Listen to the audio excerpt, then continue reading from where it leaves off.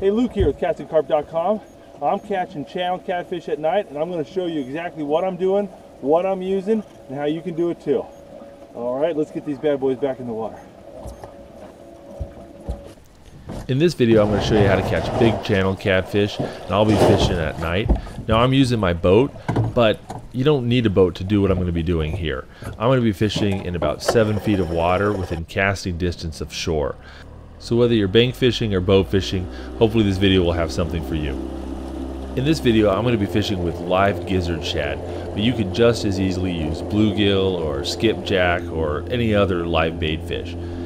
It's a warm spring night, and the shad are doing exactly what they normally do in this type of weather conditions. They're up near the surface and they're shallow. They're about 7.5 feet or less. Now in deep water, you can see they're kind of sparsely scattered. There's a few here and there. They're kind of spread out quite a bit in this area that's about 20 feet deep. And you can see them here on the side imaging sonar. Now, shallow water is where you want to go in these conditions at night. When it's warm, at night, the bait fish come in shallow. Look right here. We get in about 9 feet of water, and those shad are just packed right in here. So this is where we're going to go to get our bait, but this is also where we're going to go to catch our catfish, because if you can find the bait, you're going to find the catfish. So a great school like this is a good place to get some bait. So I'm using a 10-foot cast net to catch these shad. Gizzard shad won't bite a hook or line, so you got to use a cast net or a gill net. And it's a 10-footer. It's got about 1.5-inch mesh. It's a 10-pound net. I chuck it out. I let it sink about 10 feet. You don't want it to go all the way to the bottom or you'll get snagged up. So I watch the lead and measure out about 10 feet of line. And once 10 feet of line has gone out, then I jerk it closed and pull it up. And you can see here, worked out really nice. Got a net full of fish here. I got about 12, 13 gizzard shad, all of them about 10 inches, 12 inches long. These are perfect bait for channel catfish, blue catfish, flathead catfish. I love these suckers. And so really quick, try to get them out of the net into a bucket, and I put them into my live well. Now my live well circulates water constantly.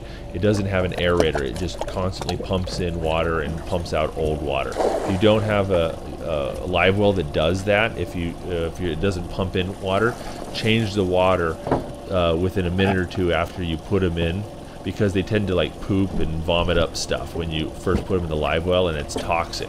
So my live well flushes that out automatically, but if you don't have one that does that, make sure to change the water a couple minutes after you add the shad, and they'll live longer. And you want to keep them alive. So at any rate, after about three goes, I have about 20 shad. Put the net away, and I'm ready to start looking for fish. So in the daytime, the catfish like to hunker down in around structure. So you can see right here a bunch of sunken trees. You can see it really clearly on the side imaging sonar. You can see the stumps on the down imaging sonar on the left. This would be a great place in the daytime. The bait fish hide in here, the catfish hide in here. Nothing really moves around much in the middle of the day, but it's nighttime. Everything's out and about in the open. The shad are in the shallows, and you can see here you've got shallow water to the left, and you've got this deep 20 feet of water. All the shad are in the shallows. They're feeding on that phytoplankton and zooplankton at night. So you know you're not going to go deep water. You're going to want to go to shallow water to find your bait, and that means you're going to go shallow to find your catfish. So I'm anchored up in about 7 or 8 feet of water here. I'm on kind of the edge of a deep trough, and I'm using this 3-ounce lead on a slider with a bead, a swivel, about 18 inches of 80-pound monofilament leader, and a 10-aught Gamakatsu circle hook. And I'm taking one of these shad, and I'm hooking them through the back. And I'm right behind the dorsal fin, about a 1/2 inch into the flesh, and that's how I rig them up as live bait. This is a fabulous way to get big channel catfish. I have 6 rods, and I'm going to be casting them out in a fan pattern over these flats, and you want to cast them in different directions at different distances so that you're less likely to get tangled up. It's absolutely pitch black out, so I've got bells on the end of my rod so I can hear the hits, and it doesn't take too long. Along comes a little kitty, and wham. Now you can see what I'm doing here. I'm reeling the rod tight before I take it out of the rod holder. When you have circle hooks, that's how you set the hook. You wait until the rod goes down and stays down for a second or two. You can there's like a continuous bite for 2 or 3 seconds. Then you reel down until the rod bends over and you're sure the fish is on. And once that happens, then you pull the rod out of the rod holder.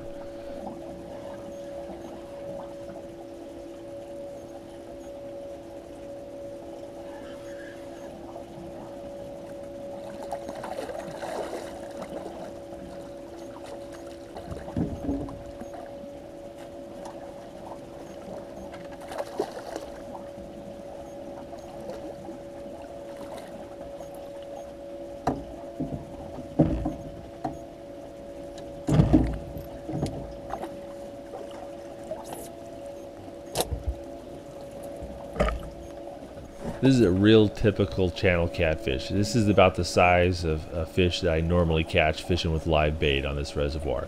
Live bait gets you the big boys. You don't get little 1-2 pound channel catfish nibbling on your line. These are really big, fat, healthy, strong fighting channel catfish. Wow, it is darker than dark out here. It is moonless, it is starless. There's not an electrical light to be found other than what I brought with me. This is real night fishing here. When you're night fishing, you don't want to leave your lights on all the time because it'll attract tons of bugs and you'll be breathing in bugs all day. So get a little rechargeable spotlight like this. They're about 30 bucks at Home Depot. And you can sit there and when you hear a bell ring, you can click it on and shine it on your rods and see what's going on. A spotlight is really handy for keeping a lookout for debris in the water or floating logs when you're driving your boat at night. But headlamps are also really good. So if you don't want a spotlight, go get yourself a really nice headlamp.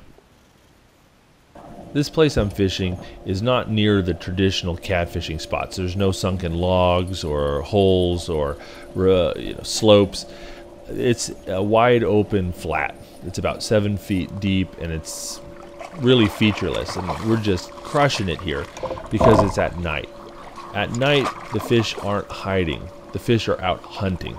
So you go out into hunting grounds, not hiding places. In the middle of the daytime, concentrate on hiding places. At nighttime, go to hunting grounds. All the shad are about 7 feet of water. So if you want to catch big boys like this, these big boys are out hunting the shad in the shallow water. So find the shad, find the bluegill, find where all the bait fish are. You're going to find nice fish like this.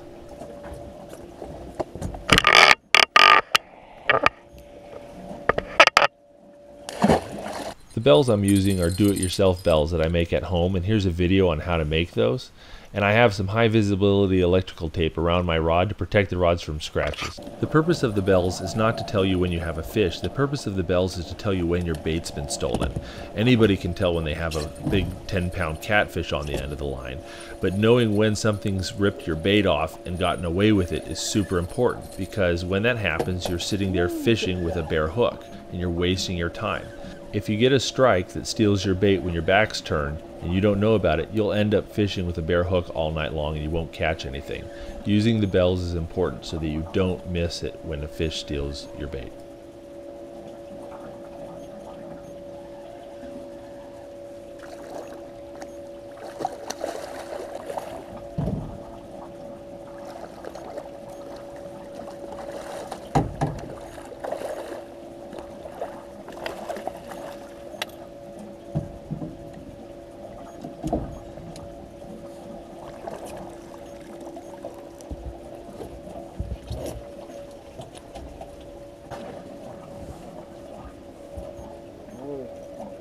Another fat channel cat.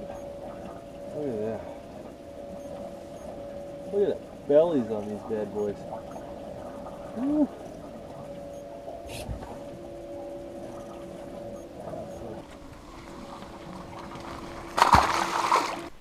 I installed the lighting system on my boat myself, and it's essentially 4 floodlights, LED floodlights on the bimini top of my pontoon boat. These things are 32 bucks for a pair of them. They're 1800 looms and draw 1.1 amps per hour, my 24-volt trolling motor system.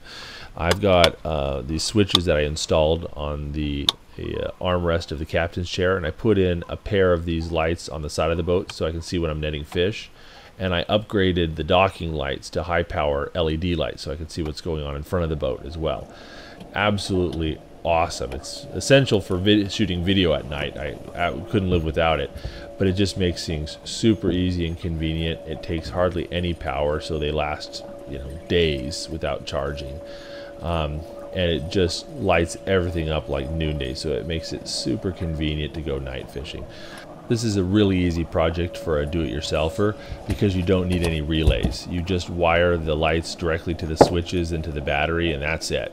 It's not very fancy at all, and it's such low amperage that you don't need to worry with some of the things you do need to worry about with halogen lights. I've heard people say that lights scare away fish. It's not been my experience at all, but the biggest problem is it draws in a lot of bugs if you leave them on too long.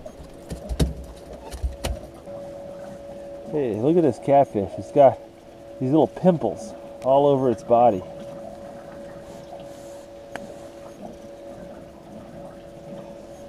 It's got pimples. See all these pimples all over its body. I see this every once in a while. I have no idea what it's from. You know what causes these little catfish pimples? Leave a comment. Let me know. Be curious to know. Well, it looks like a worm or something. Night fishing for catfish is an awesome thing to do for a lot of reasons. First off, the catfish are a lot more active at night. If you're bank fishing, they'll come in shallow, so it's easier to get access to big catfish at night. But on top of that, I'm a working father. I've got a family I care about. I've got a lot of things on my plate. I just don't have all day to sit on the bank fishing. So this is a weekday. I believe it was Wednesday. I put in a full day at the office. I come home, I play with my kids, I put them to bed, and then I go out fishing. And so this is a way for me to sneak in a couple hours of fishing in the middle of the weekday.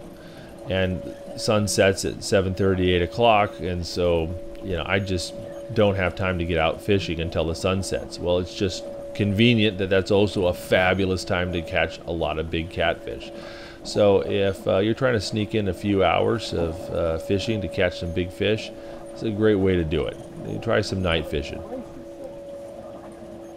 It's got some power to it. All right. Hey, Brian.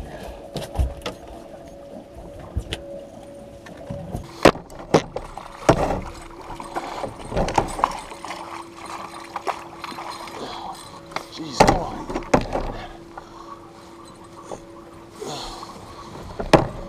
This Channel Catfish made a mess of my gear and was deeply gut hooked, but I was able to get the circle hook out without injuring it too badly by putting my hands in its throat, getting down into its stomach, and gently twisting the circle hook backwards.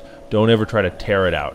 But if that doesn't work, clip off as much of the hook as you can reach with a pair of wire cutters. Woo. Nice double. When you're releasing a catfish that you want to weigh, don't put the scale in its gills or in its jaw. Put them in the net and gather up a bit of the mesh and weigh them that way, or use a weighing sling. It's much gentler on the fish. Whew, 13-pound channel catfish. That is a beauty. All right. Let's get him back in the water here. The rod I'm using is the Whisker Seeker medium heavy action rod. It's a 7.5 foot spinning rod. I've got an Okuma Trios 55S reel on it. It's a really good match for it. And I've got 40-pound braid. I really like this combo. It's small enough to really have fun with these channel catfish, but big enough to land 40+ pound flatheads. But at any rate, it was getting late and I had to work the next day, so I packed it all up, pulled up my anchor, and had to call it a night. But it was a really great time, and you can see just really fast and furious action. Caught a lot of really nice channel catfish. I'll show you one last trick here. With your anchor line, when you're stowing it, get one of those really big oversized carabiners from Home Depot, and when you make the loops, just clip it into the gate of the carabiner. and it'll keep all of your anchor lines nice and tidy. And then when you want to throw the anchor, you just gather up all the rope in your hand, pop it out of the carabiner, and chuck the anchor out.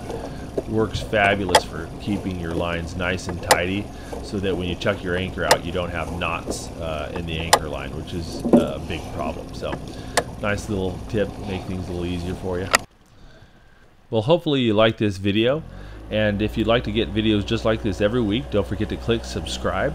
And if you have any questions or comments, please leave them in the comment section. I try to reply every time, and we always appreciate your likes. And here's some other great videos you might like, including top 8 catfish baits and another great tutorial on how to catch catfish. So if you like what you see, don't forget to hit subscribe. Thanks for watching.